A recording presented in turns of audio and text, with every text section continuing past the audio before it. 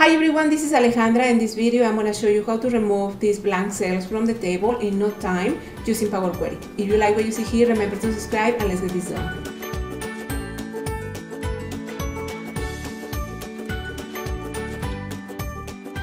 Let's pass this to Power Query.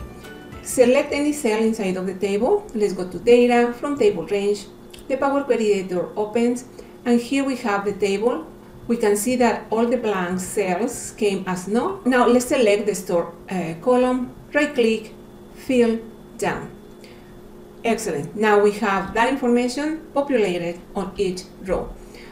Next thing that we do, same thing, select the store column, right click, unpivot other columns. Now you can see that our data is properly organized.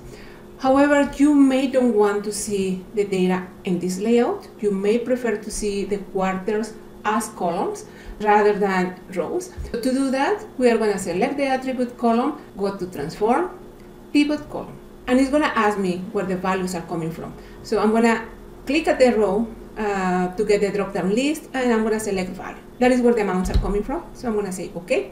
And now you can see that the blank cells are gone, and we have only one line per store.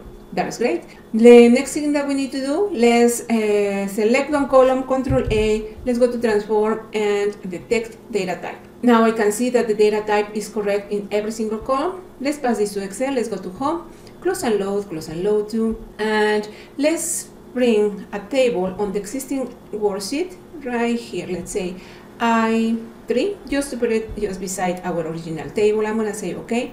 We can see that the information is correct. Let's add one more store. In the next sheet, I have the information from store 3. Let's Control C to copy, Control V to paste at the end of the table. Because it's a table, it will add this information automatically. Let's go to our new table. I'm going to right click, refresh, and now I have the information from store 3. I hope you found this information useful. If you like it, please give it a thumbs up and subscribe to my channel. Also, share with anybody that you believe can benefit from it. Thank you so much for watching, and I'll see you in the next video. Bye bye.